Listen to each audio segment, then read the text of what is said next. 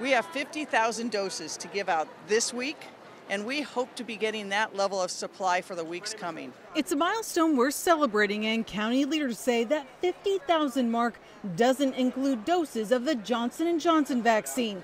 The mayor says it may soon be available locally. But there's some people for their own reasons or because of their occupations or because of how hard it is to get 2 shots that prefer Johnson & Johnson.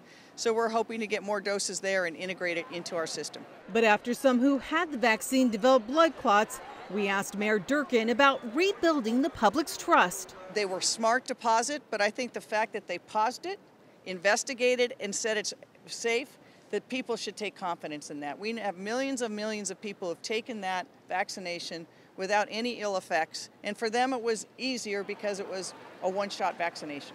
I would have waited. I would not have gotten the Johnson & Johnson, to be honest with you. I felt like Moderna and Pfizer were my only 2 options. Lakeisha Knack got her first shot today. She researched the different vaccines after a loved one had side effects from the Johnson & Johnson shot, something she hoped to avoid by getting Pfizer.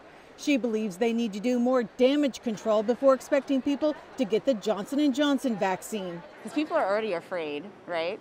It's been a scary time. It's been a scary year. So the more information we can get, the more transparency that we can get in the process, the better.